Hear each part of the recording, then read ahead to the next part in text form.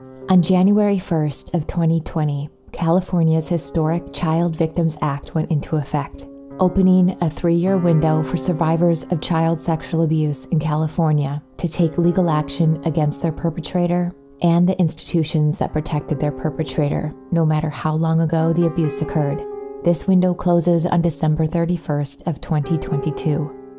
Father Patrick Foley was named in the Diocese of San Diego's list of priests with credible allegations of sexual abuse in September 2018. In 2010, Father Foley was suspended from ministry after he was accused of sexually abusing 2 boys in the Sacramento area. A canonical trial was held and resulted in an unclear verdict.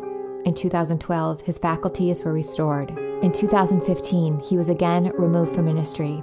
As of 2017, Father Foley was offering retreats and spiritual counsel.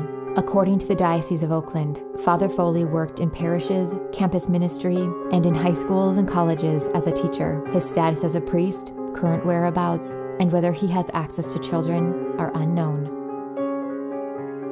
If you or anyone you know has been sexually abused by a clergy member in the state of California at any time, contact us confidentially today.